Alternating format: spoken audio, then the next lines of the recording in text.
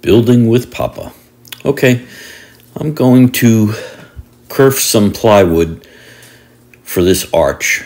We're going to be putting in some doors in these archways, but I just wanted to show you how to kerf some plywood to make that radius so that I'll have something to attach the drywall to. Alright, I'm using this plywood as a template to get the radius marked out so that I can cut the plywood and make it form to this arch. So what I've decided to do is to take this plywood all the way up to the soffit and attach it to the wall, and then I'm going to mark it out. That'll give me the exact arch of how I'm going to make this plywood work for this arch to be able to have something to screw the drywall to.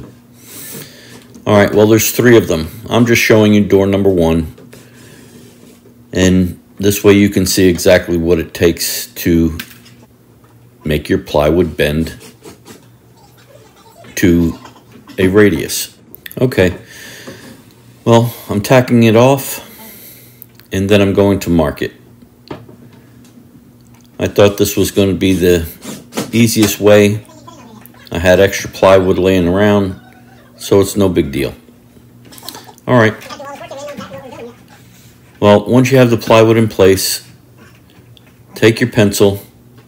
I draw the vertical part and the radius. This way I know exactly where it ends when I'm building and kerfing the plywood to go inside this arch. Alright, well let's take it down, take it home, and get started. Okay, this is the template of the one door for the arch. Now what we're going to do is find center. I marked center so I would know exactly where it would be. It's not that critical. As long as you take the measurement and you know how much wood you need to get around that arch. But I like to mark center, and then I can measure it and get exactly what I need to be able to cut that plywood. This measurement happens to be 44 inches. So the length of my plywood will be 44 inches. And the width is about 7 5/8 of an inch. So I'm going to use this borer tool to cut it. Okay. Okay, this is by Bora. It's a guide for when you're cutting plywood, of which the one piece here is big enough to do for a 48-inch piece. Then if you're trying to do a full sheet of plywood and cutting it long ways, it has this extension piece on it that makes it for 100 inches. See, it has like a T-track in here, and it has the screw holes here. So what you would do is you would remove these screws, then put it together, and then screw it back together. I'm not going to use that today. I'm only cutting a 44-inch piece of plywood, and then I'm going to rip it 7.5 inches. Okay, so I'm not going to need this piece, but if I was using a full sheet of plywood, full sheet of plywood, 96 inches, they make it 100 inches, so you're able to clamp it down. Okay, so this is able to go onto the edge of the plywood, and then this piece here, you pull this down, bring your clamp down, pull this down, you can slide it and get it to whatever size of plywood that you're trying to cut. Alright? Being it's only a guide, you have to decide how you're running your saw so that you can find your distance from here to the edge of this blade. Okay? Mine happens to be 5 inches. So what I did is I marked my plywood with an arrow. This is my cut line when I'm going to cut for the 7.5 inches, but this is my arrow is where the guide is going to go on. So I have that over here, and I'm going to set this up right now so I can cut this at 44 inches and not have to use the extension, because this piece is what I need, 44 inches. So pull this down, put it to the edge of the plywood, get it on your mark at the top. You have both marks lined up, slide it forward, okay? Double check it before you tighten it, and then move it forward. Okay, now that's on there, nice and secure. It's not going anywhere.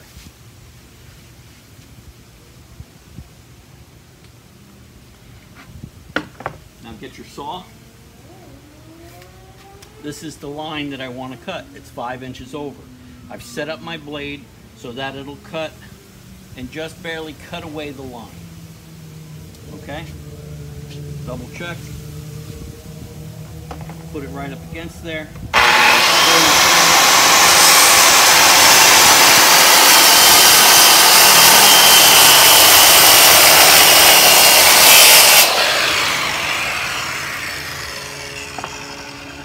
Beautiful.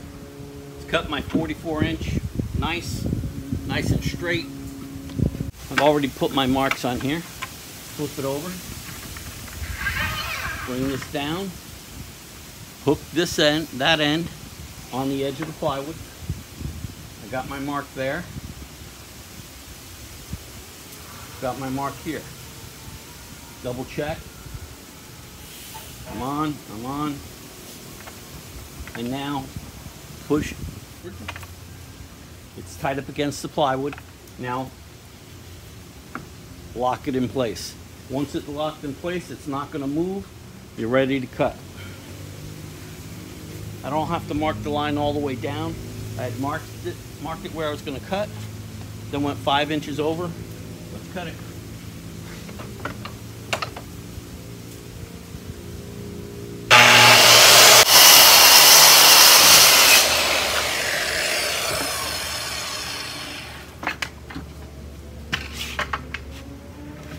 And there's my piece that I was looking for.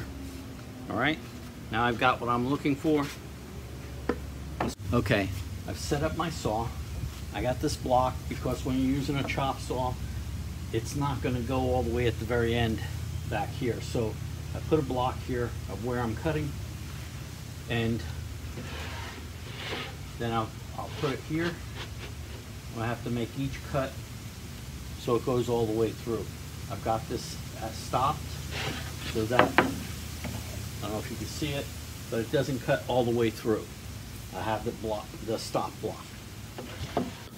I chose a chop saw because it's what I have available, and it's quick and easy to make these cuts with it. I put a mark on the back board. Okay, I put a little block here to hold it up so that I can move it, and then also I put a mark here so as I move it, I'll move it right to that mark, and then it's right there on that mark. Putting the mark on the stop board really helps make it quick and easy. Got a lot of cutting to do. Let me get it done. Here I can show you a little bit more clearly what I'm doing. You decide how wide you want to make the cuts. So this way you're just moving it each time, and it makes the perfect distance every time you make the cut. All right, let's get this done. All right, well, that's the first one. I only got 2 more to go. Holy moly, Batman. That's a lot of cuts.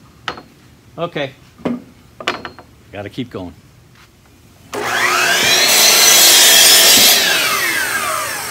Okay, that's board number 2.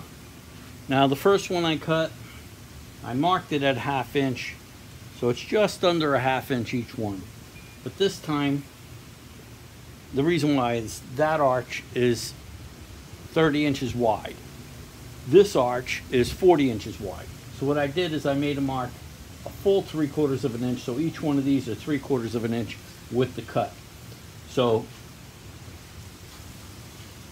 it's still going to bend to what I need, and we'll be doing that in a minute after I cut the third board.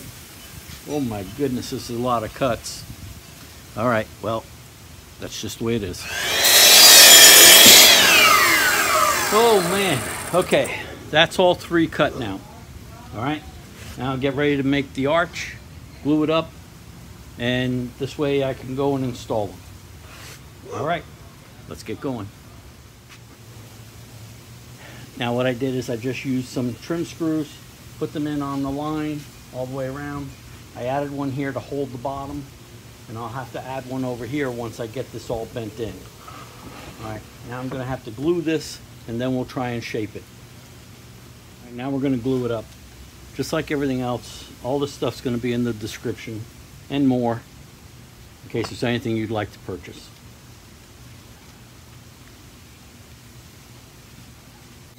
I'm running the glue in the joints that I've cut. It's just going to make them a little bit stronger when I go to put this in the archway. I have it all glued up now. Now we're going to bend it.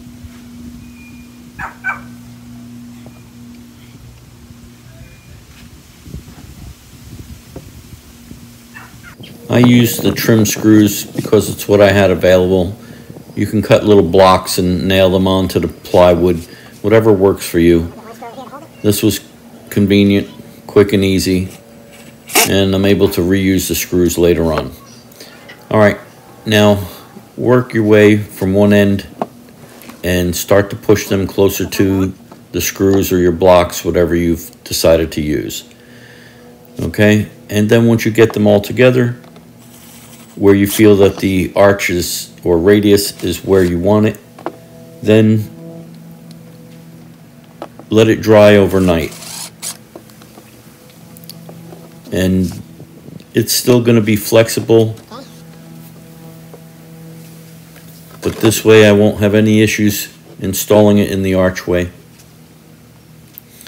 I just happen to have this plywood extra that I've kept stored, and this way I'm able to use it for templates and whatever else I need. All right, let's finish this thing up. All right, now I'm going to let that dry. See how it comes out. All right, now I've already cut for the arch. So now I'm going to mark where I'm putting it.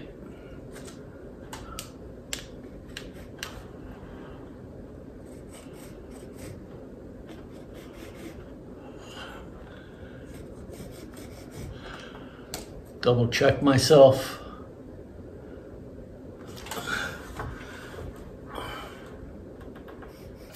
Okay, now I'm going to install the plywood in the arch. I've marked it a ½ inch in because that's what the drywall I'm going to use. And as you can see, this has stayed somewhat to the correct size. Let's get one in the middle first.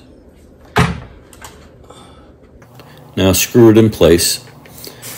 This one here, I know there's something right there in the center.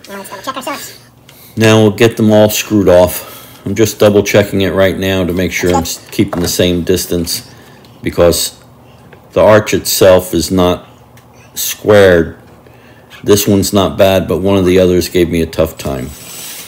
And you just keep double checking it and making sure you are the same distance away from the edge all the way around. Okay, now once we have this screwed off, make sure you screw it off good. This is going to be where your drywall is going to attach to. I'm going to frame out the openings later. That'll be in another video, and then we'll do the drywall and then the doors. But when you kerf plywood, you're trying to make a radius.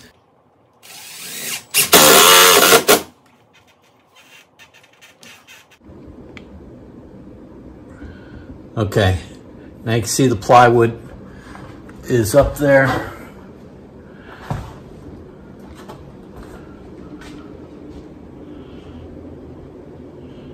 Okay, we have the first one in. Now I got 2 more to do. Okay, now I've got all 3 of them in.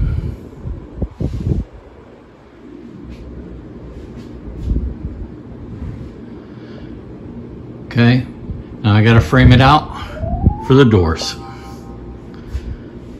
Okay.